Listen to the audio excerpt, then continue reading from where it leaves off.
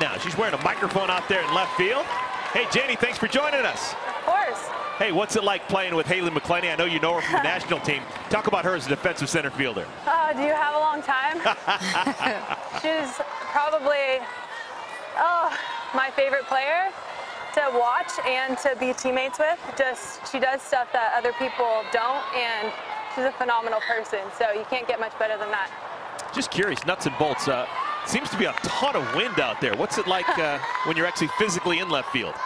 Yeah, I've played with wind before, but there's like extra flags, so it's just really making a statement how much wind there is out here. But, you know, Gwen's ball got up in the air, and it looked like it was going to be right to me, and then it just kept carrying all the way to the fence. So just got to stay with it, stay calm. Number one rule, don't panic.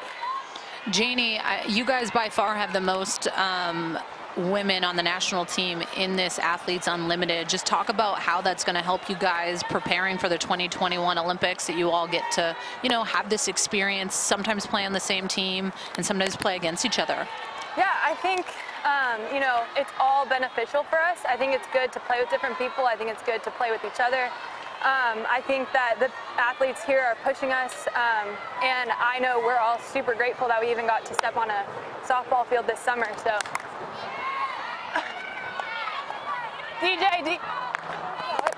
sorry. Sorry, I was playing really deep. No, I said DJ. Okay, cool. Sorry, my bad. Dang it. Yeah, Janie, it's kind of weird playing with different players every single week, and communication, I'd imagine, be a really big deal. Yeah. What? Yeah. Yeah, I know. I thought DJ first set too, so you can call my name on that. Yeah. Yeah, you just saw an example of that. I've been playing behind Delaney Spalding for the last 6 years of my life, so it's good. It's good. You learn new stuff, and it's just good experience.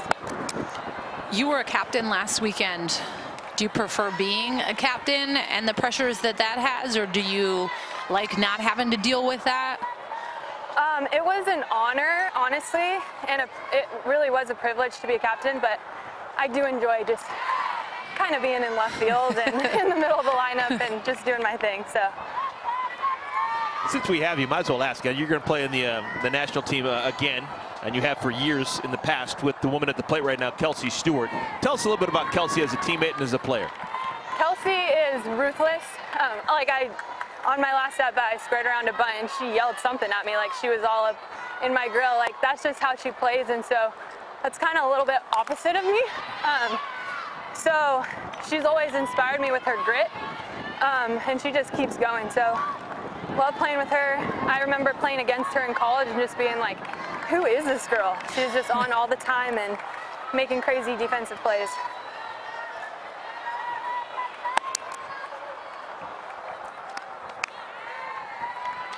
And Janie, I mean, this is the last weekend of this Athletes Unlimited. So cool you were a part of the inaugural season. What has been a couple highlights for you throughout these last 4 weeks that you've loved and enjoyed? I've really honestly been so impressed with this whole league. Like, I just want to say thank you to John and Jonathan and everyone at Athletes Unlimited for the whole experience. It's so professionally well done. For me personally, I think I love playing with different people. Like, that's one of my favorite things. And I love just even the draft process. Like, it's so different than anything we know. And it's just good for us, I think, to be like, you know what? If I don't have a good week, probably not going to be drafted high. And that's okay. You know, I just come out the next week and do my job and raise my draft stock a little bit.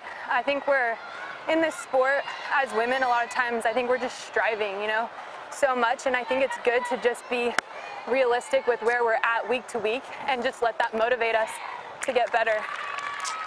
I love that so much. And Janie, thank you for the time. Obviously this game's getting a little bit hairy, but thank you for your time, and well said. It's been a joy watching you for the first 5 weeks, and you have so much softball to look forward to in the years to come. So thank you for spending time with us. Thank you, I appreciate that.